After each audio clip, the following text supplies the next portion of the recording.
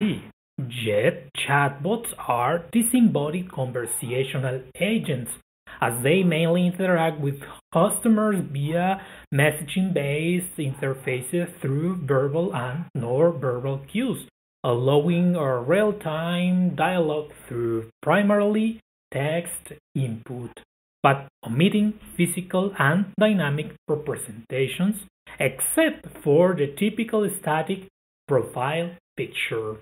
Besides two exceptions that focused on verbal features, to the best of our knowledge, no other studies have directly targeted verbal features to extend past research on embodied agents.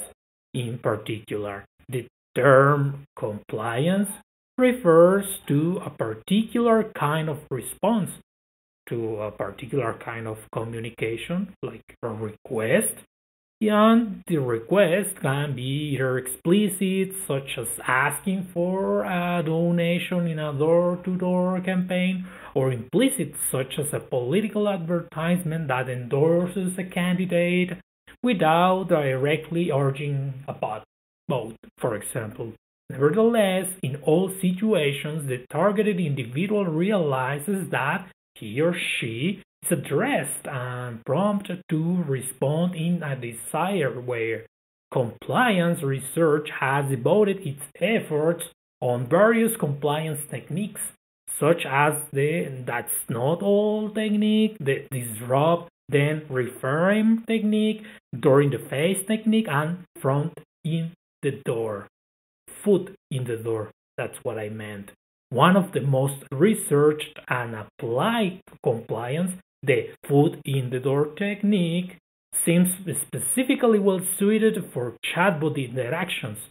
The first experimental demonstration of the technique dates back to 1966, in which a team of psychologists called housewives to ask some questions. Would you like to be psychoanalyzed? Was not of these questions. You probably would have said no to this, to take part of this experiment.